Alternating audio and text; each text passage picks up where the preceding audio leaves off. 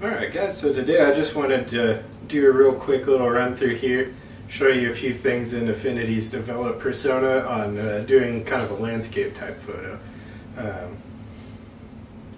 So today I've just chosen a quick little picture. It's one I took over at Lake Overholser in the old 66 bridge. And like I said, I just kind of wanted to run through this real quick and show you guys a few things you can do in the Affinity's develop persona. Alright guys, so here's the photo. And we're set up here just in the plain develop persona. I haven't done anything to it at all yet. Here's the final product after all the edits right here. And back here, here's our starting point. So what I've got a couple of presets built that I start out with like this. And I just come back through and tune it. But if you don't have these made yet, I'll show you real quick how to get there from here. So if you're familiar with Lightroom at all, the black point and brightness here, they kind of correspond with Lightroom's black point and white point. So what I usually do is knock the contrast down in this setting here, and then bring the blacks back in and the white point, which is going to give us that contrast back kind of. I think I went a little overboard there. Do 20. And then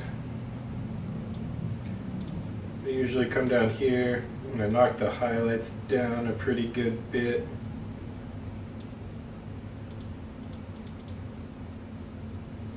And take a little bit out of the shadows just to increase our dynamic range a little. Bump the clarity up. Now I usually tweak saturation and vibrance depending on the photo. I don't have that in a preset really. So if you think this is an area you'd like to have a preset made, you can come up and click this little bar right up here. Click add preset, name it, click OK, and then it'll be down here where I have this one labeled try this. So you can see when I do that, knock the contrast back down. It's about where we were at just from what I'd just done. And the next thing I like to do is come in here to tones and curves. I set 3 points at each of these intersections here. And do a classic S-curve in a lot of my landscapes. So let's bump this down that axis a little bit to bring the blacks up. And here for the highlights, just a tad. And then that's the same thing, you come here, add preset, name it, click OK, and you'll have that. And then the last thing that I do for the tuning is go to the details tab. And since this one I'm at ISO 100 on this, I don't really mess much with the noise reduction. Just leave it at default.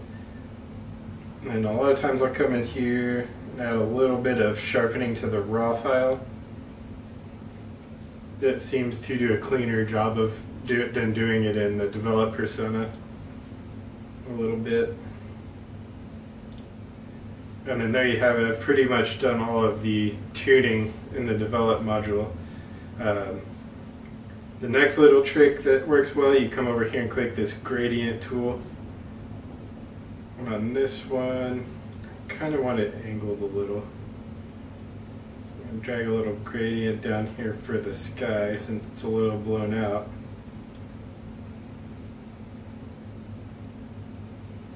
Angle it down. Drop the exposure, maybe bring a little more black point into it.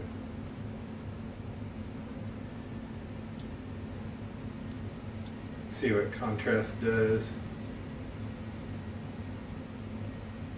It just makes it look like a bad vignette, so I'll leave that alone.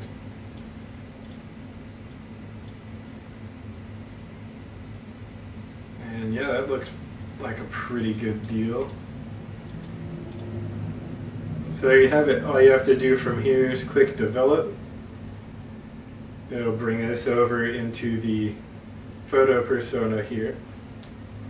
And if you'd like to see some things I do in a lot of my landscape photos in the photo persona, I'll put a card up here somewhere, maybe over in here.